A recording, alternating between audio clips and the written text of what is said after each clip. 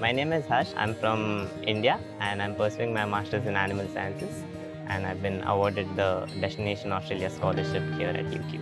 I was planning to come a semester early, but I didn't get my visa. The next semester, I was like, let's make something good out of this. And I applied for the Destination Australia Scholarship. My brother is actually funding me. All of the burden on my brother was reduced tremendously because it's a huge scholarship. So I can focus more on my studies and try to do well academically.